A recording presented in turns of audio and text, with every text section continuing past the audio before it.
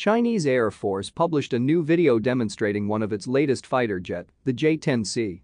The J-10C is an upgraded variant of J-10 fighter. It is a single-seat medium-size fighter jet.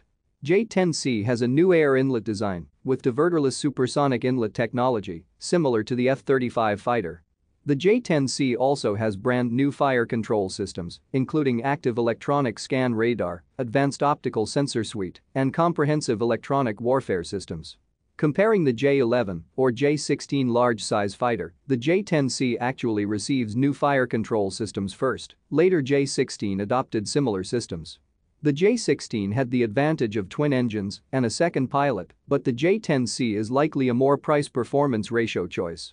And the two fighters work together, and of course work with the stealthy J-20 fighter, gives indications that Chinese Air Force is building up a multi-level, multi-layer air combat platforms, maximizing the outcome based on its resources.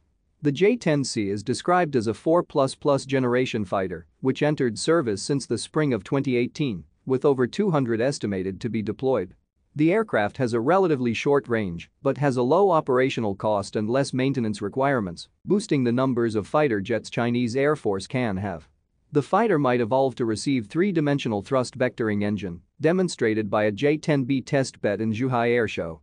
Compared to its closest competitor, the American F-16, the J-10C is lighter due to a newer structure design and has a more powerful turbofan engine, the WS-10B. And, in international market, the J-10C is a choice that will free some countries from weapon export sanctions of the US, which is a huge bonus.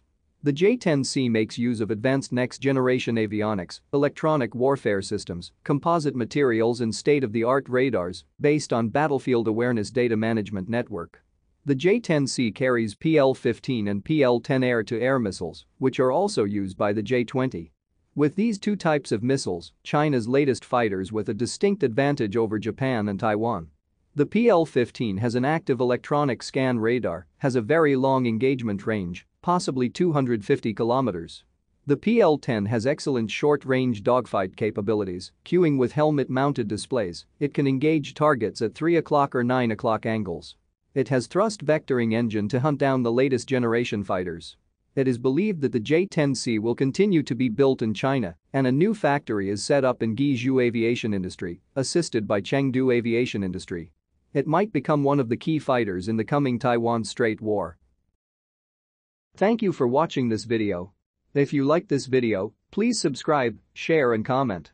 It will really help us developing this channel and bring you more videos about Chinese military news. Thank you.